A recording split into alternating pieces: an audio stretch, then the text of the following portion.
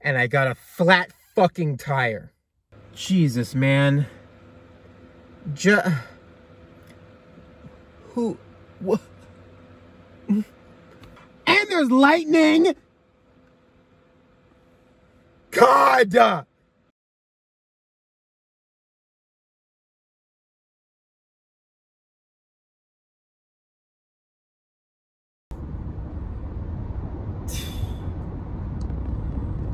So we fixed the tire, got gas, eating lunch right now on the way. We're going back to Flagstaff. I came down here this exact way and did nothing. And then went to the campsite and got a flat tire. Was up to like 2 a.m. waiting for the fucking guy to come out there and fix my goddamn tire. And so now we're going back up to Flagstaff. We're shortening Arizona. Fuck Tombstone. We're not gonna see it. Fuck Saguaro National Park. We're not gonna see it. That was all cacti anyway. I saw those coming in, and after like 10 minutes of a drive, you're like, yeah, well, these are pretty much gonna be all the same, huh? I don't know what the future holds. How could I know now? We're going to Flagstaff. There's nothing I can do about it.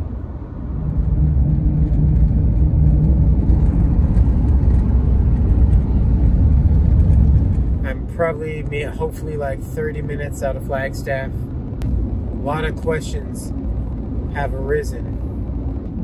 Big decisions happening in the next couple days, and like I said, future remains uncertain. Just one thing at a time. I can't even think one day at a time, just one thing at a time. Giving it the old college try best we can out here. But damn, dude. Guess what? I'm not in the car now. We're at a Hilton Inn in Flagstaff. And so I looked outside and noticed there was a bit of a thunderstorm going on. Kind of rainy. It started to rain. Torrentially. Real bad. And then, the power went out. Couple minutes in.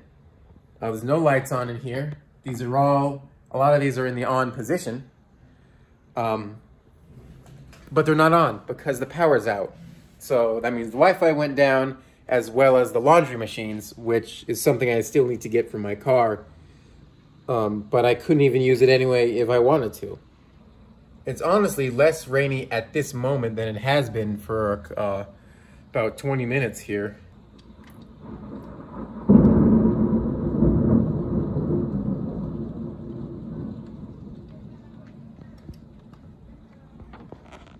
That was a good one.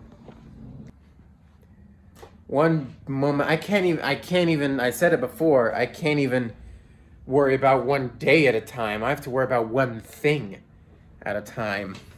I'm trying to get a tour for Antelope Canyon tomorrow. It's the last thing I'm gonna do in Arizona. We're gonna do some major readjusting to semester fraud later tonight. Regardless of anything else, I'm running out of money a lot quicker than I thought I was gonna. And thinking about the plan, of course I am. It was crazy to begin with, almost. I saved $4,000 for the 10-week trip. How could I ever have used $4,000 in 10 weeks going on a vacation? That's ridiculous. So you want to take I don't like the long thunders, like it's... I like it when it's just like, pow. So regardless of how tough just things are gonna be in the other states, I'm running out of money. So I have to do less stuff. And this will be the money I then have once I get back. It was really ambitious from the get-go. And it didn't occur to me. It didn't occur to me that it was so much. That's how it goes. That's the way the cookie crumbles. What can I do? What is there for me to do but adapt and learn and adjust? What other answer is there? Steady on. Steady on.